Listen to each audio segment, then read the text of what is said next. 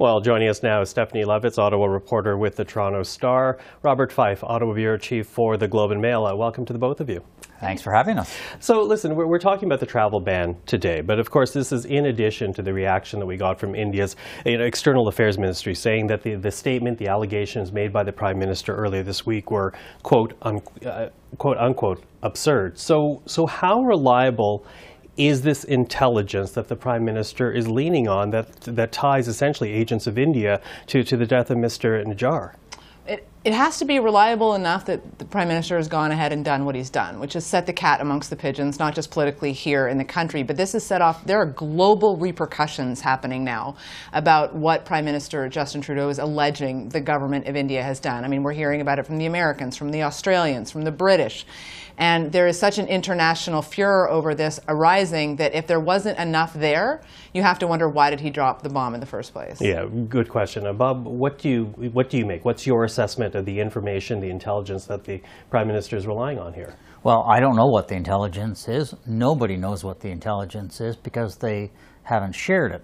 But it has to be serious enough that the government sent the CSIS director to India to discuss this and share this intelligence with their Indian counterparts. And the National Security Advisor for the Prime Minister, Jodie Thomas, also went twice to India to talk to them about it. And they then discussed this or shared this intelligence with our Five Eyes allies, which is the United States, Great Britain, and Australia, and New Zealand, and maybe other allies as well. So it's got to be something that's serious enough that they believe India was involved in this. But what exactly, I don't know. I mean, the Indians have said this is the kind of intelligence that is as reliable as George Bush saying that there were administration saying there were weapons of mass destruction in Iraq, and it turned out not to be true. Mm-hmm. I think there should be an obligation on part of the government to release this evidence or what they believe this intelligence is. At some point, because if you remember what happened with in Turkey when the Saudi hit team went in and killed Khashoggi, that they were able to release all this intelligence. So if it's there, I think they should release it to the public without compromising the police investigation or human resources or however they got at this. Yeah, you know what I find interesting is the language that the Prime Minister used, because he talked about when he stood up in the House, he didn't say we know that agents of India did this. He said there are credible allegations that possibly tie, agents of the Indian government to this death. Talk to us about the language, Stephanie. Why do you think the Prime Minister was being so cautious if they truly believe this happened? Well, what the Liberal government is saying, right, is that there is an ongoing criminal investigation at play. There are police officers in the Lower Mainland of British Columbia, the RCMP, investigating this murder. And if the government is going to come out and drop evidence, does that compromise the criminal investigation underway? It's also sort of shades of this debate that was really consuming the House of Commons in the spring about Chinese foreign interference and this question about when does intelligence become evidence and the distinction between the two. And so by threading the needle there a little bit, it seemed as though Prime Minister Trudeau was echoing some of the debates that were being had back in the spring about shedding some sunlight. When you think you have intelligence, when you think something points to something, you need to bring it forward, bring it into the public domain so that people can know that this thing is happening. To get up on the floor of the House of Commons and flat out accuse the Indian government of killing a Canadian citizen, that would be so explosive, I think, that you have to couch it, especially when, if there is no smoking gun you can lay on the table, you need to be pretty careful. Mm-hmm, mm-hmm. Bob, what do you make of that point? Because, yes, certainly the Trudeau government was under the microscope earlier this year vis-a-vis China interference. Now we're talking about but this India. is not information they wanted out. Yeah. This was information that was provided by national security people who were very frustrated that the intelligence that they had on Chinese foreign interference in the Canadian elections were being ignored by the top people in the government. In this particular instance, the Prime Minister is the one who's saying, we have this intelligence and it shows that India was involved in killing a Canadian citizen. If you're going to make that kind of explosive allegation in the House of Commons and it's the leader of the country, you have an obligation at some point to put something on the table that we can all say, yeah, that looks pretty. It looks to me like they were really involved in this. Yeah. But, to the point that Stephanie's making about, be China earlier in the year being in mind, it seems this is almost an inelegant response to a different matter altogether. But, can we talk about the impact here on Canada-India relations? Of course, historically, we're allies, historically both part of the Commonwealth, and yet we're now in this diplomatic row, if you will. How deep will this impact be? How will this affect our relationship with India going forward? We're in the deep freeze on this, and we're going to be in deep freeze for a long time, perhaps if there's a change in government. Under Stephen Harper, there were good relations with Indian government, but Mr. Trudeau came in, particularly the Modi government, has believed that Trudeau was far more too sympathetic to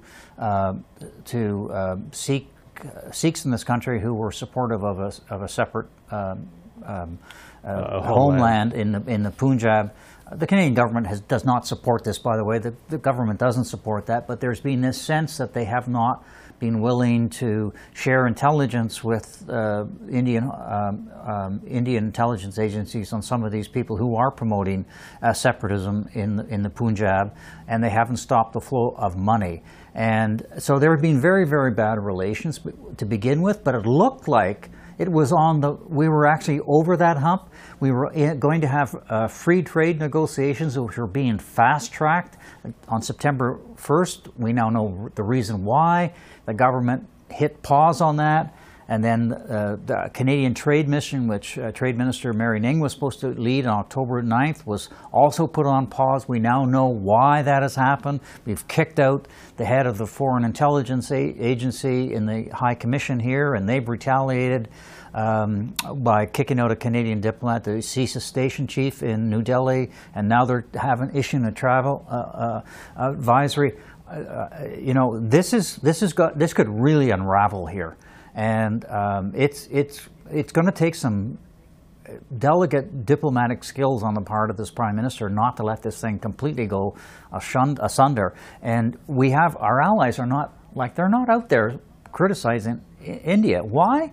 Because it's a very important country. It is a counterweight to China, which is the big worry that the United States and other Western countries have. And it's also a market of 1 billion people. Mm-hmm. So we're in a real bind here, and I don't know how we're going to get out of it. Yeah, but picking up on Bob's point, Stephanie, how important are other allies right now, like the United States, like Australia, the UK, in this row, whether it's about supporting Canada's position or getting out of it to try to bring down the temperature? They're exceptionally important. I mean, they're important in the sense that unless other nations band together to exert some degree of pressure on Prime Minister Modi in India to collaborate or cooperate, whatever it is the Liberal government is asking them to do, why would Prime Minister Modi listen to Justin Trudeau? They don't like each other. What is the incentive of, on the point of view of the Indian government? Why should they play nice on this one? I mean, international diplomatic norms would be the answer. The rule of law would be the answer. There are very good established international treaties and all of these things to be the answer. But if Prime Minister Modi is not engaged and interested in playing ball with Justin Trudeau, maybe he'll think differently if Joe Biden gives him a call or Rishi Sunak from the UK gives him a call. If there's pressure there, think about what happened with the two Michaels, just as a correlate there, right? And the way in which Canada really was able to muster up the allied nations to say to China, this is wrong, you should not do that. It came up all the time. Did that help in the end? Some degree of isolationism. Nobody can afford to isolate India, and nor can Canada. I mean, just from an immigration point of view alone, India is one of the top source countries for new immigrants into this country. Between 20 and 30% of all immigration to Canada last year came from India. It's Indian students that are coming to university campuses that are taking jobs. If Modi cuts off that flow of people to this country, that's catastrophic potentially for our economy, to say nothing of fertilizer, lentils, and all of these other products we provide. So if Canada can't convince the allies to push a little bit on this, there's a lot at risk for Canada in particular, but does that affect the self-interest of the US, of the UK, of Australia? Not in the same way that arbitrary detention on the part of China may have a similar implication. I mean, there may have been a way out of this if the Indian government had said, some rogue elements in the security service, which has not been ruled out. That has not been ruled out at all. I mean, that's the one.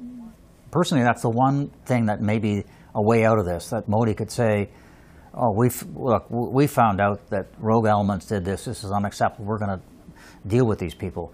But he's not doing that. He's digging in. And so I don't know how this is going to be resolved.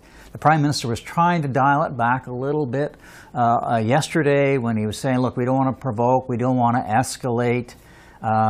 But if Modi decides, you know, you put us in this bind, you publicly said we were responsible for killing somebody, we're going to stick it to you.